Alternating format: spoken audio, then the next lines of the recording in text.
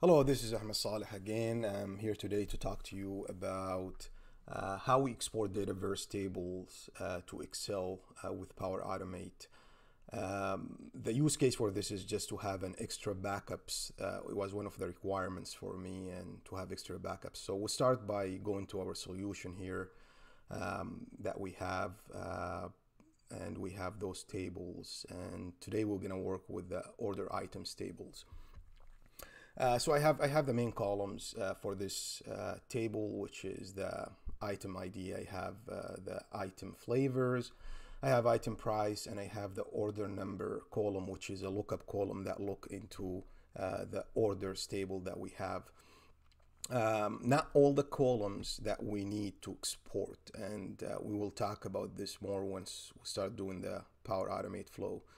The main columns that I'm looking for is the item flavor, which is a choice column. I have the item ID, I have the item price, and I have the order number, which is the lookup column. So I have the lookup column, which is the order number, and I have the choice column, which is the item flavor.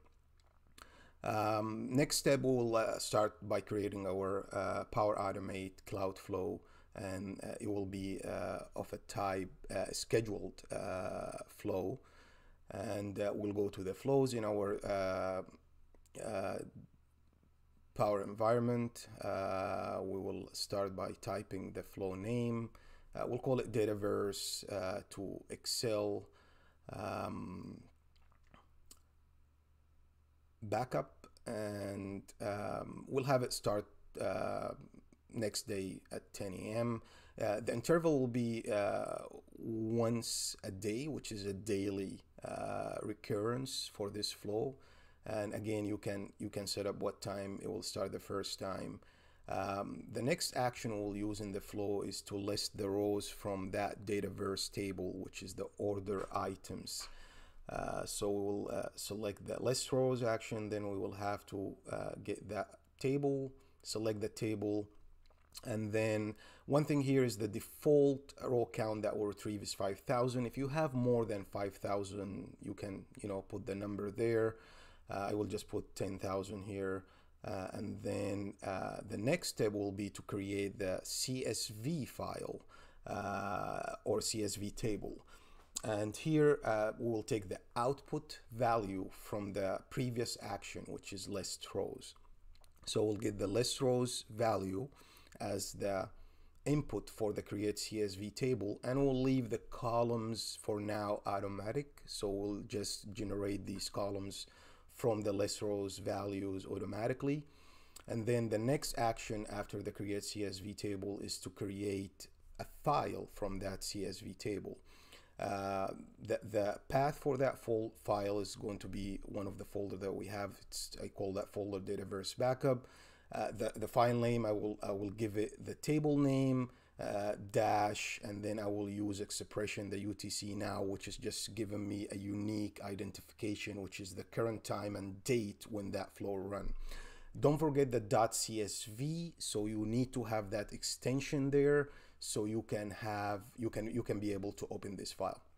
The output will be the file content will be the output of the create CSV table. Let's run and test this flow and see how that look like. It's running, and we'll create the file now successfully. And then from here, we will go to that folder location that we have in the OneDrive. We'll do just a hard refresh here just to retrieve the file that was just created in this folder, and we'll go ahead and open this file. As you can see, all these columns, it's a system columns that was created in addition to the other columns that we need in this table. So let's do a quick formatting for this table to take a clear look onto these columns that we have here. And as you can see, it's just like too many system columns that you might not need all of them, and that's why we're gonna go to do another step, which is creating a custom columns in our create CSV table action in the flow. Here I have two columns that I need to highlight, which is I have the lookup column, and the reason for that we will use actually the header of this column as a metadata in one of the expressions. The other column that is going to be the choice column. The same thing, I will highlight this, and I will show you exactly why I highlighted these two. Now let's go. We need to only generate certain columns. We're not going to use the columns automatic. We're going to use actually custom. And the first column will be item ID. The value, as we can see, we get it from the list rows action previously before the create CSV table. The next column is going to be the order item, the order number. And in the order number, we will use the expression function item, because this order number we have here, this is actually the good value of that lookup column. So this is not going to be the value that we're looking for, which is actually an order number. To do that, you come here and you take the header file, which is a metadata. It's actually a value. We take this copy and we use it with the item function in the expression, as we can write here, item, open and close brackets, question mark, square brackets, single quotes, and put that value of that column header. The same thing we'll do for the item flavor.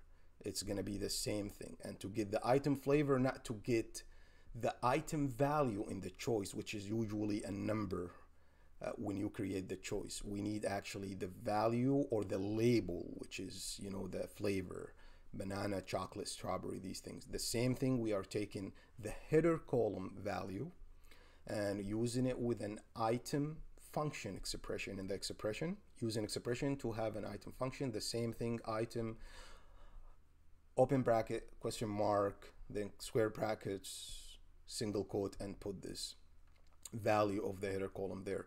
The last column that we would like to get out of this custom columns is the item price. We'll look up for the item price. Again, this is coming from the list rows actions previously. And then here we are ready to go ahead and save this flow and run a test. And let's see the result that will come out of this flow at this time. I'll go ahead here and run the flow. Done. It's running.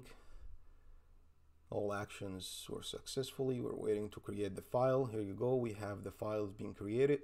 Then we're gonna go back to our folder where we have this OneDrive folder. We have these backups. I will just refresh to get the last file that was created. Let's open this file.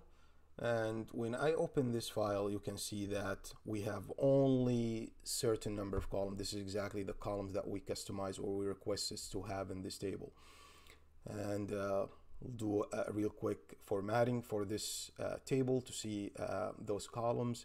And this is something that we can use. Let's say that we have some kind of data loss happen or corruptions. I can go ahead and bulk delete all the data from the Dataverse table order items, and then use data flows to load this data into that table without any issues. This is all the needed. If you have more columns that you think you might need, you can always add them here, and just to have like a clean kind of columns. You don't have all these system columns that you do not need, but you know, it depends on use case. You might need some other columns that, you know, based on the system, like owners, organization, and these kind of things.